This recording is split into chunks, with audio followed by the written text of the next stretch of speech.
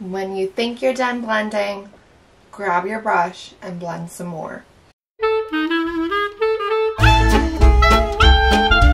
Hi everyone, welcome back to my channel. So today I thought it would be a lot of fun if I filmed a little get ready with me, just doing my hair and makeup and picking out my outfit with you guys. I'm actually going out of the house today to spend some time with a really good friend of mine. We're just going to get some coffee and catch up, maybe take a few pictures in front of this beautiful sunflower field that we have here in Ottawa. So I just thought it would be fun if I filmed the process and you guys could get ready with me. So yeah, I hope you're all doing really well during these times, and if you're new here, please don't forget to subscribe down below. You can also follow me on Instagram, and let's go ahead and get into the video. Okay, so I'm first going to start by prepping my skin, and I've been using the Clinique 72-Hour Moisture Surge. This is just a beautiful cream. I really like it. It makes your face feel like it has silk on it. So nice, and it honestly moisturizes me for so long. I really like this. And then my go-to, I love this so much, I honestly use this as a lip chap as well, and just like whenever my lips are feeling a little bit dry. But this is the Laneige Lip Sleeping Mask. This one is just in the travel size, and I'm just gonna apply a little bit to my lips just to give them little extra moisture and to smooth them out a little bit. I use this so much, and I've bought it over and over and over again. I definitely recommend this. So I'm gonna spray on my heat protectant spray. So I just spray this all over the ends of my hair. So next I'm going to go in and curl my hair. So I've just been using this Tool Science curling iron. It's just a wand, and I know that it's so ratty. It's so old and it looks disgusting. But every time that I buy a new curling iron, I find that it doesn't hold the curls as long as this one does. So if anybody has a recommendation for a really good curling wand or any sort of tool that really holds in the curl, please let me know, because I definitely need to replace this. And I'm just going to section my hair from my eyebrows up, and this hair I'll just put in a ponytail at the top, or I'll use a clip or something. Lately I've been really enjoying curling my hair forward. It just looks so much more voluminous, so I'm going to do that. And I usually start with the front section, and I'm taking about 1-inch sections, and I curl just the base of my hair, the last couple inches, and I hold it for about 10 seconds, and then I'll let go. And it's just this really pretty curl like this, and I'm going to do this to my whole head.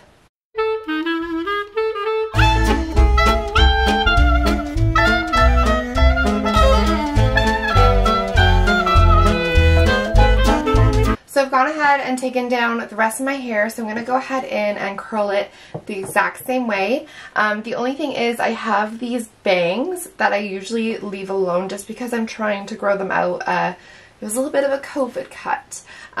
Didn't turn out that great, but we're living through it. We're finding fun hairstyles to work our ways around it. So yeah, I usually just leave these and I'll pin them up with a clip or with a little headband. So I'll just leave these on the side there. And I'm going to go in with my curling iron and curl it the exact same way as we did for the bottom. Okay, so I've got my hair all curled, so I'm just going to go ahead in and brush it out. I've already let them cool for a couple minutes just so that they still hold their curl. And I just do this because I find that they come out really ringlety and separated, and I like it when it comes all together and it just looks a little bit more smoothed out. And then to hold my hair out of the way and get my bangs in order, I'm going to use just this little headband. It's really cute and just a little pink. Really like it with these little flowers on it. It's from Anthropologie, and I just brush my hair back and then put that over. That's basically what I do for my hair, and these curls will fall out even more throughout the day and just look even more wavy. So I really like doing this, and it's honestly, I can wear this the next day with just a few touch-ups here and there. Okay, now moving on to the fun part, which is makeup. I love doing makeup. It's just so much fun and so relaxing to me. So I'm going to start by priming my face. We already moisturized and prepped our skin. So this is the Milk Hydro Grip Primer. I love this primer so much. It is such, like, it has such good strong hold. Like, it's so tacky. It's almost like glue. It really holds onto your makeup. So I just use a little pump into clean hands and I'll just rub this all over my skin. Just be careful because you can pull your skin a little bit with this primer just because it is so sticky. So if it starts to pull, I'll usually tap it around the rest of the areas that I missed. Okay, so I'm going to go in with foundation, and I've been loving this one from L'Oreal. I've been buying this non-stop.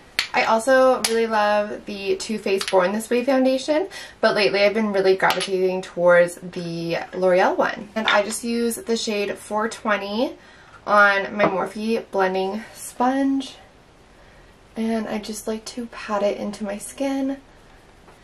I just love the coverage on this. I find it doesn't get really patchy or faded or anything. It lasts all day long and it just looks really good. I find the only touch up I ever really have to do is a little powder on my forehead if I tend to get a little bit oily at the end of the day. But besides that, I find that this foundation really has just done it for me and has never failed me. Okay, next going in with my concealer, and this is so funny because I always pull off the little sponge, so it just looks absolutely disgusting, but it's just the way that I like to use it. I just turn it and then I'll put this right underneath my eyes, on my nose, and on my chin. And this is just the Instant Age Rewind Concealer by Maybelline. I'll go in with my sponge and just blend out the concealer, making sure that when I go underneath my eyes I'm getting really, really close. I feel like my camera is going to like either die or run out of memory soon because I've just had the worst luck with filming lately.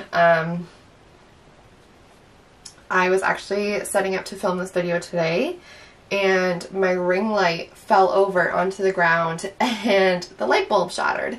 So we're filming with natural light and these amazing lights from Amazon that I got. I'll also link those down below. They're just little stick-on ones and they come with extra stickies. So that's definitely saved me as well. Next I'm going in with this Jaclyn Hill, and this is the Do Me Luminous Powder. And it's just such a beautiful powder. It really sets everything nicely and gives you a really pretty glow. It's just a very subtle glow, so it's okay to use this as a powder because you're not going to be glowing like a highlight, but it just makes you look like you have a natural, healthy glow to your skin, and I love it. So I use this to set certain areas like my under eye, my chin, and then I'll put a little bit on the perimeter of my forehead. Okay, so this is a product that I bought a while ago and I'm just now starting to get back into, and this is the MAC Gold Deposit, and it's just a really beautiful bronzer shade that I use, and I just think it's so beautiful. It has little gold shimmers in it, and I just pick this up with a little bronzing brush, and I don't like to go overboard with my bronzer when I'm doing a little bit more of a natural look. So I just put it right on the outside of the perimeter of my forehead and just a little bit on my cheekbones. Not a lot at all because we are going to go in with some blush and highlight still, so I don't want to overdo it on my more natural days. And then I'll also bring a little bit on my jawline. When you think you're done blending, grab your brush and blend some more. Lately, for both my more full coverage days and my more natural days, I've been loving layering these nude sticks with some powder blush. So this is Nude Stick All Over Blush Color, and this is in the shade Sunset Strip. And I just take off the lid and I use a little concealer brush, or any brush that you like, a stippling brush would be perfect as well. And I just tap my brush into there. And then I'm going to pack it onto my cheeks, right on the apples of my cheek, blending backward toward my temple. And then I'll take whatever is left over on my brush and just run it over the center of my nose and right above the arches of my eyebrows. something I've been doing pretty much every day, whether it's glam or a little bit. Did you see that? It just fell out of the pan. Oh my god. Okay. It's still intact. I got it. Is taking this MAC Extra Dimension blush, and this is in the shade Into the Pink, and I just take a little contour brush or just another blush brush, and I'll put it right on the high points of my cheeks, and it just adds a really nice natural highlight and shimmer to the cheeks. Next, I go in and I set my makeup. So this is just the Fit Me Loose Finishing Powder by Maybelline. Another amazing drugstore product. I swear drugstore makeup is getting so good. I don't even bother buying the stuff from Sephora too much anymore. Like obviously there's still some things that I'll buy that I must have from there. But things like powder, even blush sometimes, I don't even bother. I just love so many drugstore products as well. So I take my Morphe sponge, and this is the one with the straight edge, and I'll just dip it into my powder. I'm just going to cut right below my contour and bake. And then whatever is left over on my beauty sponge, I'll just pat onto the center of my forehead.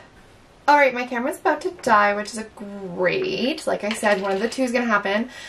So while we're baking, I'm going to do my eyebrows. So I just take the Anastasia Dip Brow Pomade. I'm in the shade Blonde, and the little brush that comes with it. And I just brush up my eyebrows, and then I don't fill them completely in, but I just go in and fill in any sparse areas. They're like cousins, not sisters. But it's okay, we're gonna make them sisters. Maybe not twins, but sisters is good enough. Alright, so my camera died. Sorry about that. So I just went in with this little brush and brushed off my bake. And next I'm going to go in with some mascara, and I've just been loving the Voluminous Lash Paradise by L'Oreal. I just think that it really holds an amazing length and curl, and it lasts all day, and I don't usually get that much smudging. So I'm just going to go ahead in and curl my lashes. And then I'm just going to put on some false lashes. These are just the Kiss lashes. And don't mind these, they're a little bit crazy, but these are just what they look like. So I'm going to throw on my lashes, and I'll be right back.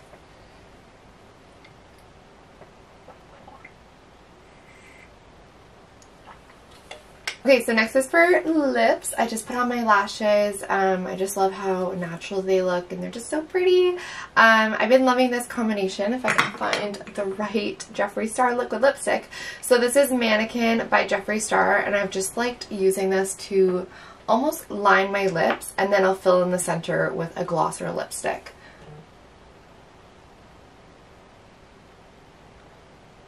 And then in the center, I'm just taking Morphe's lip gloss, and this is in the shade Flower Crown. I'm trying to model this so it looks cute. Okay, we don't have time for that. My camera's about to die. And then for jewelry, which is my favorite part because I love just putting on jewelry. It makes me so happy. I'm going to wear these Pandora earrings. These are just really pretty heart hoops, and I just love them. They've been my everyday earrings. They're just so beautiful and go with so many different things. They're in the color rose gold. And then for my wrist, I'm just going to wear my favorite Danielle Wellington watch. This is just in the Petite Melrose. It's really cool because it comes with a kit so you can adjust it yourself, so you don't need to take it anywhere. And again, it's in the shade rose gold, so in that really pretty pink color, and I just love this watch. It goes with everything. I wear it practically every day, and I just think it's so pretty. So that's probably all the jewelry I'll wear today, because I also have on my headband and the rings that I wear every day, which are just this gold ring in my middle finger there, and then the silver one, which I sometimes turn around, but it actually looks like that, but sometimes I'll turn it around to make it look more casual. So now for the best part, let's get into what I'm going to wear today. So to start off, I'm wearing this beautiful puff sleeve top from Abercrombie & Fitch. It's made from this really beautiful linen material. I love the square neckline. I think that a square neckline is so flattering. And then it's just a little crop top, so it's about this long. And I honestly wear this top so much just because it goes with so many different bottoms. I wear it with all my skirts and all my shorts. I just love how versatile it is. And it's really, really comfortable. So I really think that it's really beautiful. And then down below here, I'm wearing this beautiful skirt from Topshop.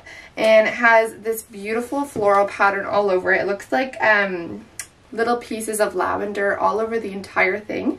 And it's really cute. It just has two little frills, and I just think that the skirt is so flattering. It has a very, very high waist, so it will work with a lot of tops, especially crop tops like this one, and I just think it's a very flattering shape. And then to top it all off, I'm just wearing these really adorable mules from Topshop, which I love.